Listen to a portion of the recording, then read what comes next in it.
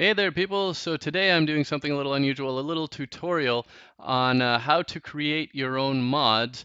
This might be your first baby steps into creating mods for PC. In this case, I'm going to tell you about how to create, extract, open, edit VPK files for Valve Source Engine games. There's quite a few of those, of course. This was a viewer request, actually. So VPK files are a lot like zip files. They're simply an archive containing a bunch of other file types and folders, but they're optimized, of course, for the games. When you create a VPK file, which is the file type that Valve uses to store a lot of their content, also the kind that the modders, like hopefully yourself, an aspiring modder, are going to use to store your own custom content.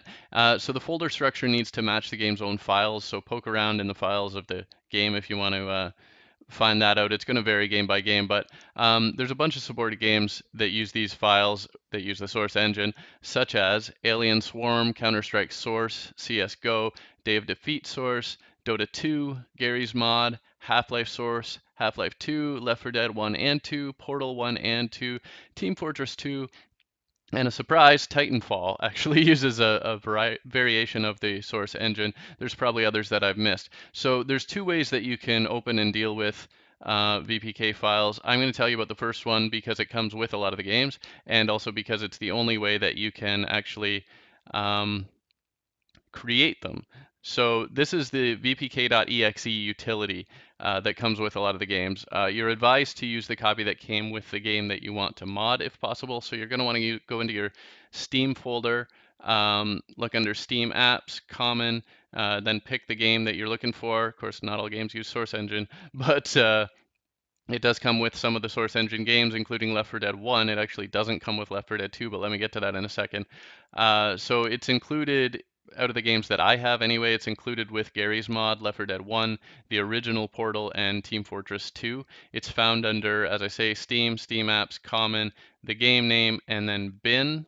And you'll find it right here, vpk.exe. Now you can use it right from here, or you can create a shortcut to it, and this is where it gets a little easier to use than you might think.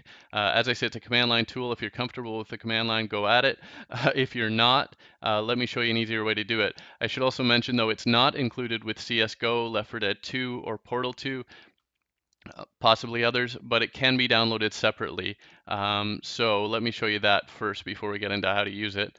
I brought up Steam here, so if you're in Steam and you have one of those other games that you want to work with, now personally I've used the Left 4 Dead 1 version of the tool for making Left 4 Dead 2 stuff, but you'll want to go in under Library and Tools if you need to.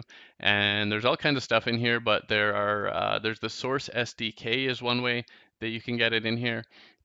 There are also, so that's right there. There are also specific, like the Left 4 Dead 2 authoring tools, Left 4 Dead authoring tools, and Left 4 Dead 2 authoring tools. So if you install the authoring tools, it will be included with that, presumably. And there's also SDKs, like Half-Life has an SDK. CSGO should be in here. Yeah, Counter-Strike, Go. SDK. So if you install one of those, it should have a copy in there as well. But getting back to how to use it,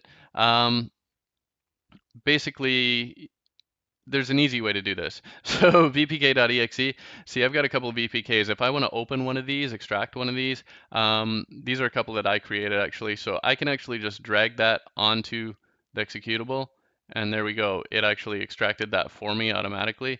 Another thing you can do is just right click on that and copy and put a shortcut wherever you like. So I have a utilities folder. You can put one on your desktop, whatever you want to do, and just paste a shortcut, right click, paste shortcut, and then you can do the same thing. Just, I've got my other one here. If I want to extract that, I can just drag that onto the shortcut instead of the executable. So in both cases, that'll work. Now I'm going to go ahead and delete those because I'm going to show you how to make the VPK files as well using a similar approach. So I've got my vocalizer. Let's say I want to go in here and I change something in here. Again, there's all kinds of different file types, so I'm not going to get into how to actually create the files for the mods. It depends on which game you're dealing with. But you'll notice there's a folder structure, like, these are basically from the root of the actual game files.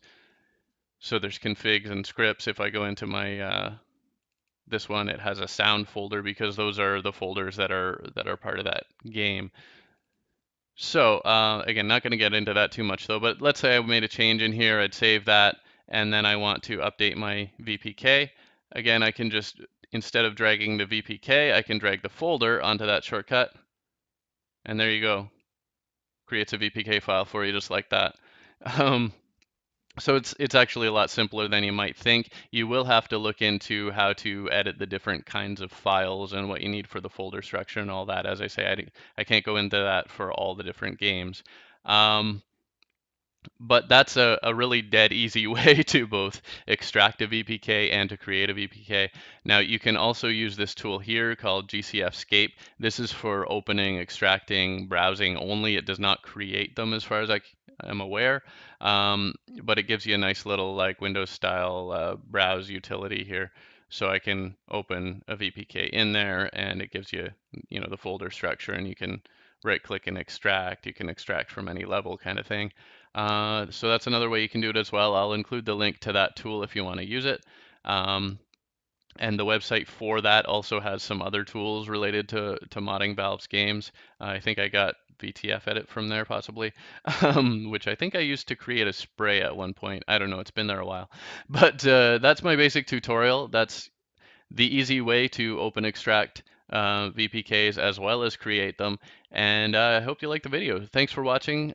Please subscribe if you haven't already. Let me know if you need some details on this or that. And otherwise, I'll see you next time. Bye for now.